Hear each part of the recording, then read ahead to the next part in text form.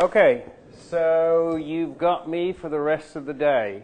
The next 6 hours, you'll be sick of listening to me.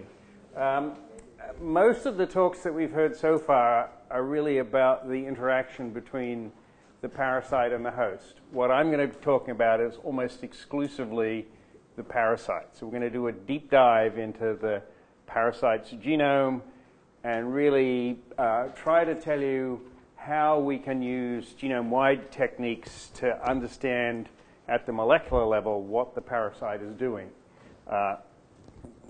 Maybe sort of the next stage of that is to try to figure out how it works in the context of the host. But at the moment, really, we are sort of looking at the parasite itself. So how do I get this to go on? There we go. So I'm going to give you two presentations, one now on genomics and sequence analysis. Basically, what do we know about the parasite genome? What's its capabilities of metabolism, whatever. And then after the break, I'll tell you about looking at the transcriptome, using RNA-seq, and then sort of the beginnings of using systems approaches where we're going beyond the RNA and looking at proteins, because the two, as you'll see, are not the same. This afternoon, after lunch, we're going to do a practical, and I have 4 exercises for you. The first one will be using TriTripDB for those of you who haven't used it. It'll be a good opportunity. Those of you who do know how to use TriTripDB, your job will be to help those that don't. And then I've got some RNA-seq data that I'm going to let you play with, so you can sort of get a little bit of a hands-on experience of what it's like to work with data from 8,500 genes under a number of different conditions, and how you can sort of dive into that and try to get some understanding, and also give you a little bit of an understanding of what the limitations and difficulties are. We're not going to go through the whole RNA-seq platform because that would take too long, but sort of I've pre-processed the data and you can start playing with it.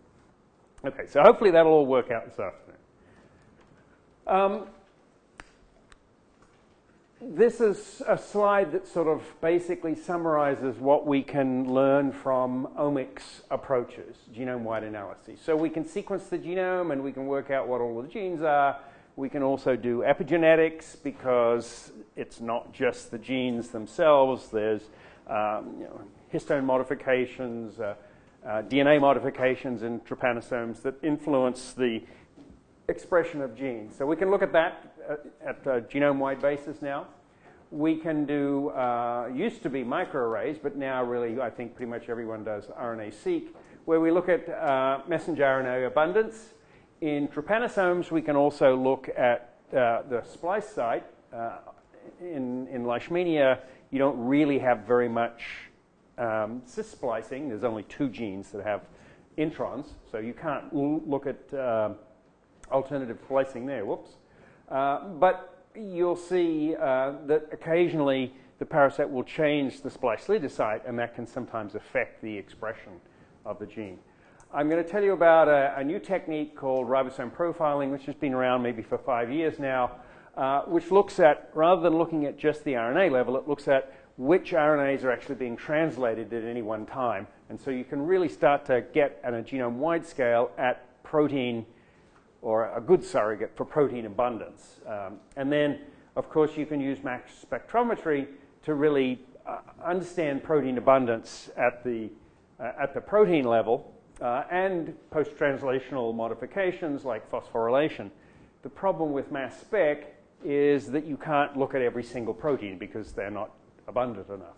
So ribosome profiling sort of is a good surrogate of that, much better than RNA-seq, as you'll see in a moment. Okay, so this is what genome sequencing was like when I first started sequencing the Leishmania genome in 1996. It took us 10 years and $20 million to sequence the L. Friedland genome because we did it this way. So basically what we did, basically what we did was you clone the entire genome up into initially Cosman clones and then later back clones. You then map those clones by fingerprinting them or by using hybridization approaches. And, you know, that takes sort of a year or two to figure out where the order of all of these clones are, and then you start actually sequencing them clone by clone. And so back in those days, it would take us, oh, I don't know, 2 or 3 weeks to sequence a cosmid of 30 kilobases, which, of course, was much faster than when I first started sequencing, where it would take you a month to sequence a small plasmid. So it was slow. Whoops, I keep hitting the wrong button. It was slow, but it was very accurate. And the other advantage was that it's scalable. So, you know, you could sequence in a lab, you could sequence a couple of plasmids. So you could have a lot of players. And in fact, right here at ICGEB, there was part of the Leishmania sequencing effort back in the late 90s, early 2000s. That was sort of, you know, in the late 90s, that's what we were doing. Whoops, I keep hitting the wrong button. This is what we're doing. As the sequencing platforms, and actually more importantly as the computation became better, you could do map-as-you-go approaches where you didn't have to actually map them. You'd basically sequence the ends and figure out which cosmid was the next one to sequence.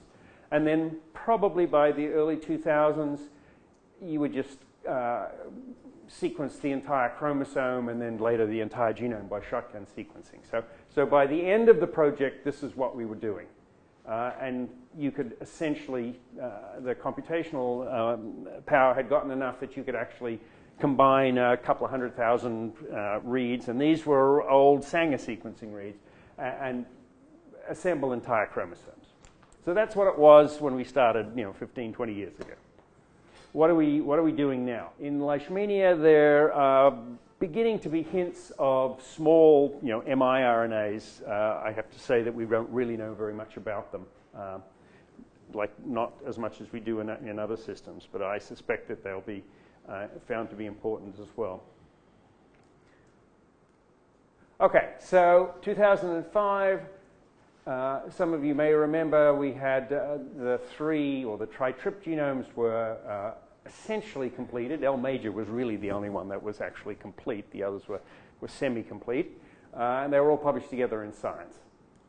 And so you could sort of do interesting things there. This was a picture out of that shows these enzymes, which are present only in Leishmania. And you can see that there are some that are not in Leishmania, etc. So this is sort of interesting from a biochemical perspective. The upshot of all this is that really, luckily, Leishmania has a pretty simple genome. It is diploid, which makes it difficult to do molecular biology on, but the chromosome pairs were very similar. There were really very few heterozygous alleles. There were some repeats, but not too many. There were gene duplications. There were tandem amino acid repeats, and then there were a lot actually of interspersed repeats throughout the genome that were later shown to be important in terms of driving amplification events, which ended up with frequent amplification, which I'll show you about in a moment. The organization of Leishmania and the other trypanosomatids is sort of unique in terms of eukaryotes. This is a map that shows all 36 chromosomes of L major. Each of the little colored bars is a gene, and there were, I think, 8,300 genes altogether. You'll notice, and I'm sure most of you already know this, that if you zoom in, you'll find that the genes occur in these polycistronic gene clusters. So on chromosome 1, which was the first chromosome that we sequenced, all of the genes on this half are on the top strand, and all of the genes are on the bottom strand. And in fact, what's really happening is that transcription initiates in this region and goes towards the end. There can be convergent ones. This is chromosome 4. Transcription initiates here and meets in the middle. And so often these convergent regions are separated by tRNA genes. And as an aside, we've more recently found that these regions here where transcription terminates, you find a DNA modification, which is trypanosomatid specific, known as base J. And I'm not going to say anything more about that, even though that's sort of a major part of my lab. So the finding from this was that in Leishmania, there were only 185 promoters or transcription initiation sites in the whole genome. And in fact, they were always on. So there is no transcriptional regulation. people who are used to other systems cannot identify with that concept when they do RNA-seq or microarray, because they always think they're looking at transcriptional activation. But in in trypanosomatids, including Leishmania, there is no transcriptional regulation. All of the regulation of RNA levels, which does occur, is post-transcriptional. So the modelers, the systems biology modelers, really don't like that because they don't actually have models to deal with it, which is a pity because, in fact, there's a lot of post-transcriptional modifications and regulation that occurs in other organisms. They've just ignored it until relatively recently. Okay, so what are we doing now? This is what sequencing looks like these days. This used to be called next-generation sequencing. There's now sort of a third generation, so maybe we should call it just high-throughput sequencing. There are several different platforms, some of which have gone out of date. They all sort of share the same thing. There's no real cloning. They generate generally lots of usually short reads, although I'll show you an exception to that. Now long reads are becoming more available. And you get draft genomes. You can do RNA-seq and ChIP-seq, really at a much lower cost. And really sort of the major platform that everyone is using nowadays is the Illumina platform, because you can sequence a Leishmania genome for $500, and you'll get your results within a few days.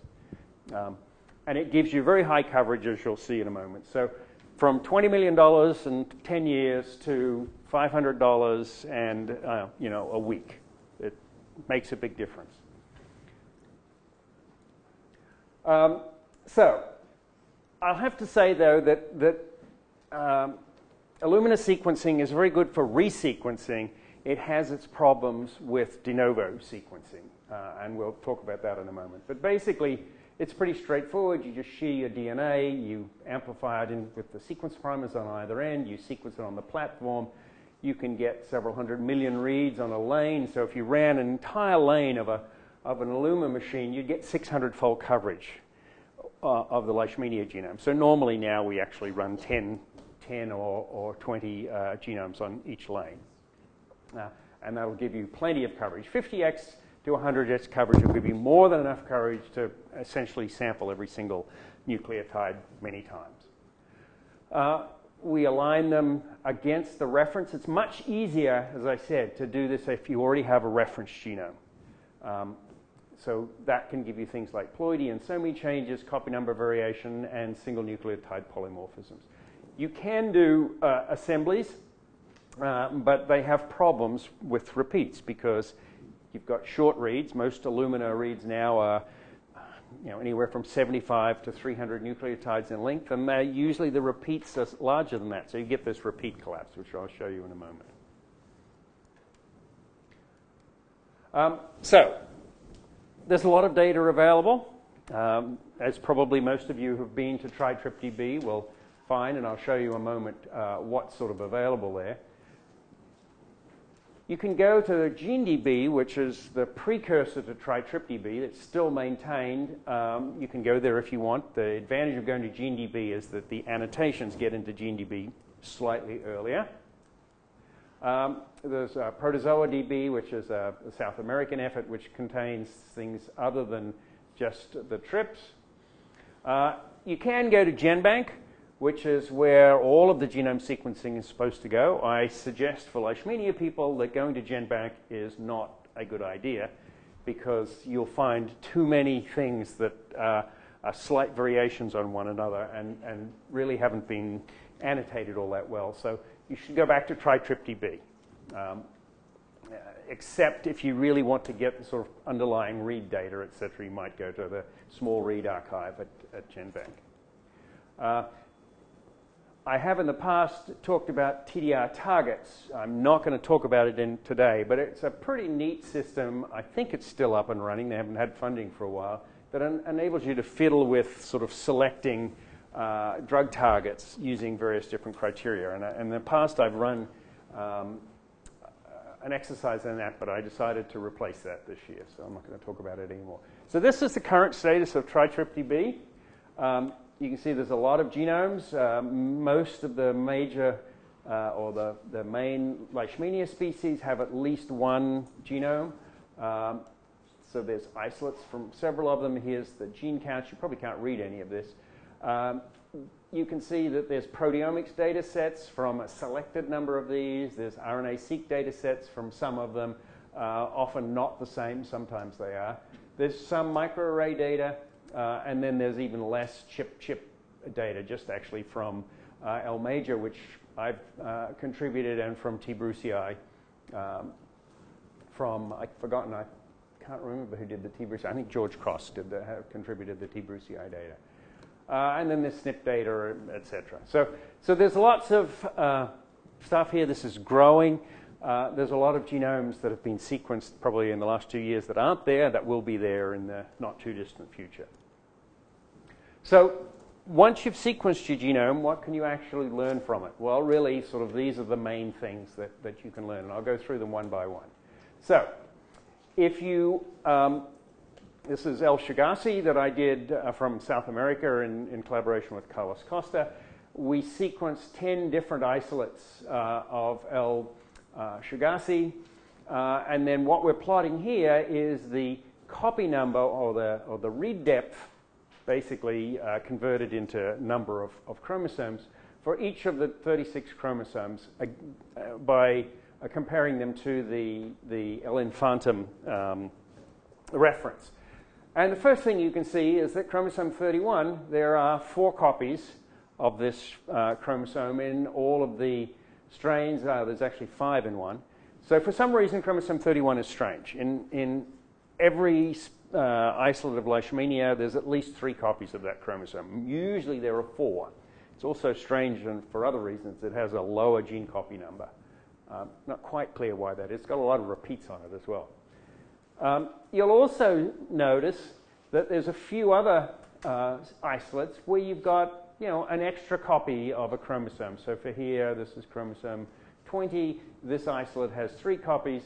This one has 2.5. Well, you might ask, how do you have 2.5 copies of a chromosome? Anyone want to venture how you can have that? No? Okay, Harsh. Because there are different populations which is being sampled together, even if it is, let's say, L major, there are different cells with different ploidies. So that's how you get the... Exactly. So whenever you're sequencing a mixed population, and if half of the cells in your population have 3 copies of that chromosome and the other half have 2, the average is going to be 2.5. And so that's a problem here. You'll see most of them, you've got less than 3 copies, but more than 2. So there's obviously heterogeneity in the population. And I think Patrick Bastian and Mark Willette's groups have shown that very, very nicely to be the case. So yes? One question. What if, for example, in Leishmania mexicana, we have a chromosome that with a chromosome fusion? Yes. So you will see, if you explore this chromosome, you will see like the half of the, well, not the half, but the part of the chromosome that came from other chromosomes, like, for example, diploid, and the other one is tetraploid.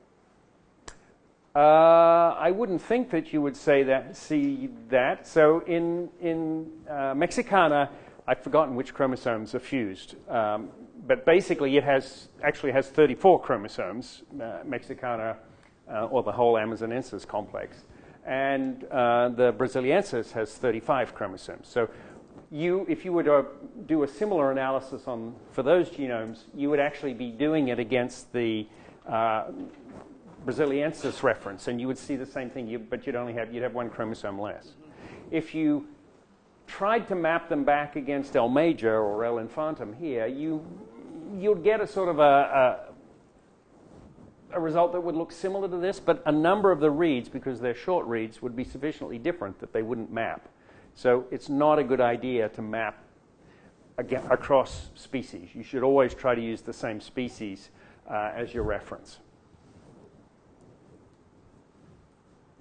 Now, perhaps what you're talking about is on the next slide, right? So this is what I call gene copy number variation. If we look at the gene density across an entire chromosome, if we look at the read density across an entire chromosome, this happens to be chromosome 23, you'll notice that in some strains, the read density in this region right here is about 2 or 3 times higher than for the rest of the chromosome. So what's happened here is that this region has been amplified. So you've only amplified this small region here. We can't tell, based on this analysis, whether this is a circular molecule or whether it's a tandem repeat. Because it's the H region, I'm pretty sure that this is actually a circular amplification. There's another potential amplification in this region here. So you'll see this result saying this region here has a higher copy number than you expect. Now, the dirty little secret of this is that the reference genome may not be entirely correct because there may be repeat collapses. So you may find that, in fact, this region here, everyone has more copies than you would expect here because the reference has fewer copies than really exist in the cell. So that's where it's important to actually get a good reference. This actually happens to be El Donovani in a collaboration that I did with Greg a couple of years ago. Here's another region on chromosome 16 where the red strain here has additional repeats of this. And this happens to be actually, rather than a circular amplification, happens to be a tandem repeat, increased number of tandem repeats of a hypothetical protein. So you can see that information very easily just by plotting the read depth. And you can see that this strain here doesn't have that extra amplification, whereas this one did. And you might hypothesize that this has some functional significance. It really doesn't tell you that it has functional significance, but it's a hypothesis generation. Why did that look the same? All right, so you can also look for sequence differences or between the reference and your isolates. And really they come in sort of several different types. Really, to be able to analyze that, you need to sort of look at them at the single nucleotide level. So here you can see that there are little red spots here, which means that the nucleotide at that read, at that position, was different from the reference. Because it only occurs in a single read and not in all of the reads, it's likely a sequencing error. Now, obviously, you can't go and look at every nucleotide of 32 megabases, but you have to design your software to eliminate these guys here because they don't occur in most cases, so they're likely sequencing errors. Here, you can see that there are lots of reads that have the same difference, same change at this position here, but not all of them. So here, you can see that these guys have one nucleotide, these reads here have a different nucleotide. So these are probably heterozygous SNPs. So one chromosome has this base, the other chromosome has the other base. And they should occur on approximately 50% frequency, except if that region or that chromosome has got more than 2 copies. So using a 50% cutoff could be a problem. You might miss something. On the other hand, here you can see that all of the reads in this position have a different nucleotide to the reference. So here, this is likely to be a homozygous SNP, is that in this strain, both chromosomes have the same sequence, which is different from the reference. Now, there is another problem that you have. Of course, the reference genome that you've got is a single copy per chromosome. So you don't know whether the reference is a heterozygous SNP at that position or whether it's homozygous. So that is a problem with the way that we do analyses, is that we typically, or almost always, use a single version of the 2 chromosomes as your reference. And of course, it's going to be whichever happens to be, of those 2 chromosomes, whichever one happens to be slightly more representative than the other. And so what you're actually looking at is a mixture of both alleles, and they aren't really linked to one another. Now, with short read sequencing, there is actually no way to link them to one another because you don't know whether this SNP is linked to this. If this were a heterozygous SNP here, you wouldn't know whether they were both on the same chromosome or one was on one chromosome and the other was on another chromosome. We'll see in a moment that with long reads, you can actually figure that out. Now, the other thing you'll notice here is that there's a lot more reads in this position than there are in the rest of the position here, and that's because this is probably a collapsed repeat. Oops. So that's probably a collapsed repeat, which is telling you that your reference was probably not accurate. In the reference, the repeats had probably been collapsed. And so if I'd gone back to the previous slide, we would see a higher coverage in that region. When you look sort of at a larger portion of the chromosome and you plot these SNPs, you can see here that we're comparing L. donovani, L. major, and some different L. donovani from Sudan with L. shigasi from Brazil compared to the L. infantum reference. And you can see that, as you would expect, shigasi has many fewer changes from infantum than does, let's say, donovani or from Sudan or from Asia. And of course, L major has many more. There's big gaps in L major because probably in this region, L major didn't actually even align at all. So really, I shouldn't have done this. It really doesn't mean all that much to have L major compared to L donovani. They're too distant. What is important, though, is if you compare the Asian donovanis with the Sudanese donovanis, you'll notice that they're really quite different. And in fact, they're probably about as different from one another as they are from infantum. This one happens to actually be two strains from Sri Lanka, which are slightly different from the Indian strains, but really much more similar to one another than they are to this is the Sudanese strain. Okay, so how is this useful? And this is out of a paper and a study that I helped Greg with a few years ago. Basically, what happened was that we had gotten Greg had gotten his hands on strains of L. donovani from Sri Lanka, some of which caused visceral disease. In fact, very few of them caused visceral disease. Most of them caused cutaneous disease, which of course is a bit strange for donovani. So we sequenced both of the genomes and then we compared the two. And we found a modest number of SNPs, which I think Greg is in the sort of process of trying to figure out whether those make a real difference. But the most important thing that we found sort of initially was that there was an obvious copy number difference in this region of the genome on chromosome 22, which is the region that encodes this gene called A2, which is a multi-copy gene. And I had to actually re-annotate the infantum genome to reconstruct that region because it's a multi-copy gene. It had been incorrectly assembled. So I sort of did that manually and corrected the reference. And you can see that the VL strain had a higher copy number in this region than the CL strain. And when Greg's lab went and did the molecular biology, you can see that in the VL strain, there's actually, I think, at least five copies of the A2 gene. And they're different size than the 3 copies that were found in the CL strain. So there's more A2 proteins in the VL strain. And that sort of reminded us of a study that we had done previously where we had found that L major doesn't have A2 genes, whereas L donovani does. And Greg had shown a number of years ago that that had some role in visceralization. So he took this data here, and I hope, Greg, you don't mind my showing this data. I am actually an author on the paper. But I chose this as an example of how the genomics data can then be translated into real molecular biology and understanding. When Greg knocked out the A2 genes in the VL strain, they became less virulent. And conversely, when he took the cutaneous strain and added the A2, I think it was a single A2 gene from the visceral strain, you can see you get this gene, which is really normally present only in the visceral strain.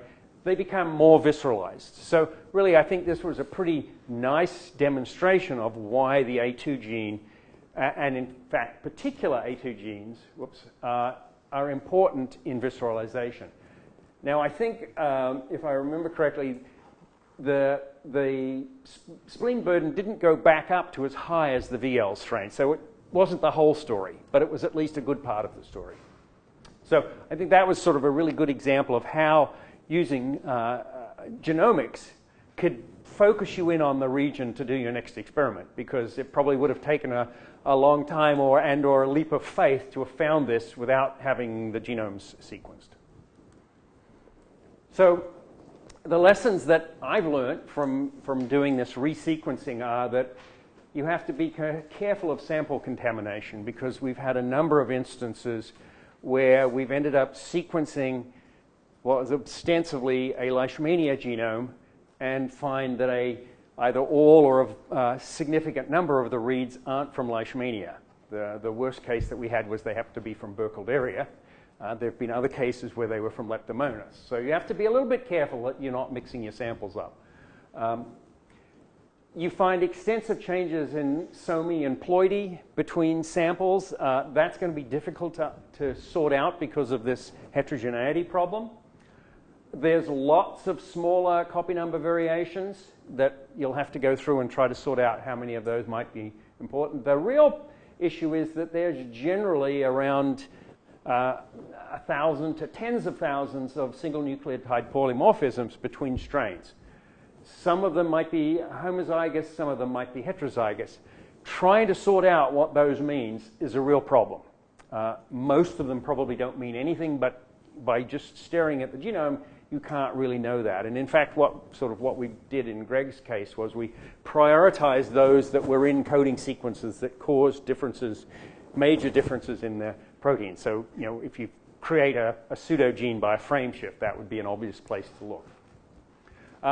But in general, it's been hard to associate any of these changes with consistently with differences in pathogenesis and disease. And the one example that I showed you, the A2 gene, was probably the best example. I think in other cases in the study from South America, we really didn't find anything that consistently correlated with the difference between severe disease and less severe disease. So it's more complicated, as we've heard with the LRV1 story, I think. Now, I want to spend the rest of this talk talking about new technology, smart sequencing from PacBio. And why do we like that? When it costs $6,000 a genome, it's more expensive. Well, we like it because you get long reads. And so you can fully assemble genomes. And you can also get DNA modifications. So really, this is very good. If you're sequencing a strain or a species that you haven't sequenced before, this is really where you should start. And then you can use the Illumina reads to remap against that and sort of do what I've previously shown you. So this has really been around for a couple of years now, but it's really starting to become affordable. Because the read counts are going up substantially now, so you can get multiple genomes. So this cost will probably come down to less than $1,000 in the relatively near future. How does it work? Well, basically what you do is you bind a polymerase in the bottom of this well, and then you feed in your DNA, and the polymerase adds nucleotides, which have colored dyes on them, one at a time, and it can do that. Basically copies the genome sort of, or the large fragment of DNA, copies it, and it can run for tens of thousands of nucleotides. You detect the color signal from a single molecule. This is a difference from Sanger sequencing. When you do this, it's very similar to Sanger sequencing in principle, but here you're collecting the added nucleotide from a single molecule, because there's only one molecule in each well. And so you're sequencing a single molecule in real time. The problem is that it's not entirely accurate, but you can get around that by sequencing it multiple times. Actually, the molecule that's being made is a circular molecule that has this smart bell on it, so you read multiple times, and so you can average those. And this is what the data would sort of look like if you looked like it. And you can tell, based on the time or the color, what nucleotide you've incorporated. So if you put that together in a pipeline, it looks like this. You make your long insert library, and you select for large, if you want to do de novo sequencing, you'll select for large inserts, 20 kb and up. You'll sequence them, and you'll get millions of reads. You'll filter and trim them. You'll assemble them into contigs. You'll order the contigs. You'll fill the gaps. then you'll correct those sequence errors because, unfortunately, PacBio does have a problem with homopolymer sequence errors. It's not as bad as the old 454 platform, but I shouldn't have even mentioned that because no one uses 454 anymore. But you can correct them using a program called ICORN, which uses short read information from either PacBio or from Illumina. And then you have to annotate them. And then at the end of this, you go through and you manually curate them because this is never 100% accurate. So just sort of as an example of how that works, this is the first step. So basically this was 2 libraries. So we did one from Int'l, and then we've more recently done Donovani. So we've got a library here. This is the Int'l one. We ran it on 14 smart cells. We got 2 million reads with an average read length of 3,400 nucleotides. So we got about 160x coverage of the haploid genome.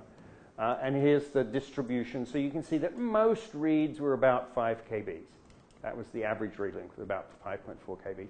For Donovani, we actually it got a little better. The technology had moved along. We only had to run 8 smart cells. And they also improved their software at this stage. So what you do after you've got these single runs initially is you have to actually find out where the smart bell region is, and you have to trim that off, and then you trim off the bad quality reads. And you also, in these sub-reads, you can combine them. If they're from the same molecule, you've got multiple copies, you can combine them and improve the accuracy of that read. Obviously, that works better for short reads. So if you've got a 3 kb molecule and you sequence it, you're probably going to go around 10 times. If you've got a 20 kb molecule, you might get around it once or twice. Assemble it. We like to use HGAP3 assembly. And so what the assemblies these days do is they do a pre-assembly. So you take just the long reads and you assemble those together to really give you good information about how the whole genome is strung together. And because they're long reads, you're not going to have this repeat collapse problem.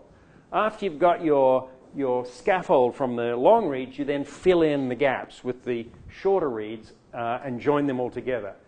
And so at the end of the day, this is for Donovani, we ended up with 143 contigs. So we had the entire genome represented in 143 different pieces, which is an average of, 3 per chromosome. Now, in the next step, I'll show you, you can see that the maximum of these was 276, no, actually it was 2,764,947 nucleotides long. And so, in fact, this is chromosome 36. The entire chromosome 36 was assembled into one contig in the first assembly stage. Some of the other chromosomes had multiple contigs, and what we did was we ordered those by aligning them against the L major reference, because we knew that was a very good reference, so we aligned them. Because they were torrentially, they were close enough that you could align fairly confidently. And then we now had contigs, 2 or 3 contigs per chromosome with gaps between them. And in fact, you can see that some of the, this was the L torrentially that we did initially. Sometimes there were more gaps in some chromosomes. But essentially, we have the entire chromosome at this stage. What we did then is you go back and you use a program called PBJelly to try to fill the gaps. Unfortunately, PBJelly gets it wrong half the time, so you have to go back in and manually correct them. And I trust myself more than I do PBJelly, but it's a good way to start. And then you can remap your reads against the new consensus and should show that it's better.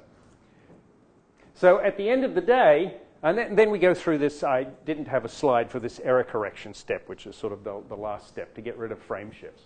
At the end of the day, what we found was that for torrentially, which we did first, we had 38 sequence gaps in the entire genome. So that's, most chromosomes had no gaps. A few chromosomes had a few gaps. L. donovani, we only had 15 gaps. L. guianensis, we had 29 gaps. Guianensis is more difficult because it has a lot of retrotransposable elements, and so those were harder to assemble. But really, it actually did a pretty good job on these. Crithidia has a lot of retrotransposable elements, so we ended up with more gaps, but really, again, less than 1 on average. Now, Crithidia has, we compared it to L major to try to figure out what the chromosomes were, but what we found, and actually I'll show you in a moment, is that the order of the chromosomes was not the same as in Leishmania.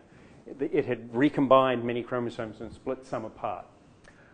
We started trying to do euglena, and we haven't actually, you'll notice that I don't tell you how many gaps we have here, because currently it's a lot.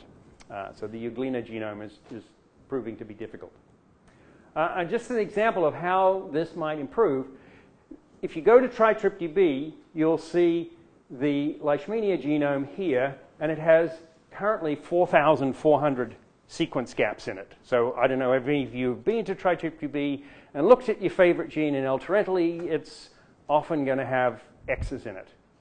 Our assembly, as I said, now has only 37 gaps, and most of the chromosomes, it's not shown on this one, actually have telomeres on either end. I should go to the next slide. This is L. donovani.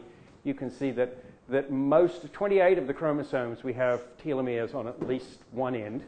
In fact, both ends. Most chromosomes, we've gone from the telomeric hexamer repeats on both ends. Sometimes we stopped a little bit short. And so, as I said, in this current donovani, I think we have, where was it? Back over here. We only have 25 gaps in the entire genome. We've now re-annotated this, and the gene count is out to 8,600. So we found more genes because the current reference for L. donovani has a lot of sequence collapse in it and a lot of gaps. So this is really quite a bit of an improvement. And this is what you're going to play with this afternoon. And as I said, we've done L. guianensis in collaboration with Steve Beverly, so we've got a much better assembly. Those of you who are familiar with the Braziliensis assembly in TriTripDB will know it's really pretty lousy. This, we've got 25 gaps in the entire genome again, and we've got most of the telomeres. And you can see that probably about half of the telomeres have TATEs, these telomere-associated transposable elements at one or both ends. And then there's Crithidia. You can see Crithidia, we think, has 35 chromosomes, but the chromosomes are generally recombined versions of the Leishmania chromosomes. So I think here, chromosome 1 in Crithidia is the equivalent of the first part of chromosome 2 in Leishmania. Chromosome 27 of Crithidia is part of chromosome 24, 19, the rest of chromosome 2 and 33B. So there's been recombinations between in Crithidia because they're on a different line. We were able to map lots of retrotransposable elements in Crithidia. You can see we've mapped 140 different retrotransposable elements. And you'll notice that most of them are at telomeres, although there are a lot of internal ones as well. And in fact, the next slide, we found that probably half of the retrotransposable elements were right at the telomere, and they look like this. This is the telomeric hexamer repeat. There's a short subtelomeric sequence, then a TATE element, and then you go into the protein-coding genes. There were also a lot of them that were in strand switch regions, and in fact, they were in regions where there were breaks in synteny. So here, this is a Crithidia chromosome, and this represents the part that's syntenic with chromosome 1 from Leishmania, and this is syntenic with part of chromosome 9 from L major, and there's a TATE between them. So potentially the TATE is why this recombination occurs. We also find them often at strand switch regions and then in repeat expansion loci. So we think the TATEs in Crithidia are really responsible for a lot of the recombination that we're seeing in these and the South American Leishmanias. Now, I told you that PacBio sequencing can also measure base modifications. And the way that happens is that if there's a modified base at a particular nucleotide, it slows the polymerase down slightly. And so you can tell that this should have been an A, for instance, I'm not certain that that's true, but let's pretend that it is. I think it is. This should have been an A, but in fact, the polymerase didn't like it that much. It was slightly slower. This interpulse duration was slightly higher. So it was probably a modified A. In this case, it was probably a methylated A. You don't find these A's and C modifications in Leishmania and trypanosomes, but what they do have is they have this base J. And so base J has a rather complicated signature that has pauses at 0, +2, and +6. And so we're able to use that somewhat successfully to map precisely where the J's are in the Leishmania genome. And so if you zoom down to the single nucleotide level, you see that there's a J here, and you can see there's actually a J here, and that's the 0, +2, +6. And when we looked at these and compared them to similar data from individual plasmids, we got essentially the same answer. So we're pretty confident that we can use this to map where J's are throughout the entire genome. The last slide, or almost the last slide, is where are we going next?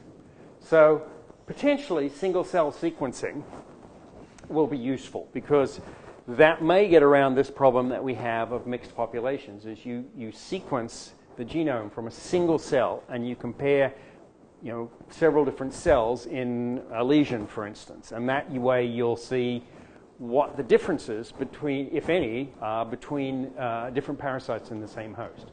And you won't sort of average everything out. Now, whether this turns out to be successful or not remains to be seen. The thing that I worry about is that you need to have an amplification stage in there, and if the amplification is not is biased, you're going to end up with coverage problems. But it'll be interesting to do this, and I know that Jean-Claude Dudarjan has already started doing this analysis. So we'll see how that comes. Of course, what this will mean is that you now, instead of having a single genome for each of your strains, you'll have tens or hundreds of genomes. So the amount of data that you're going to have to analyze is even more.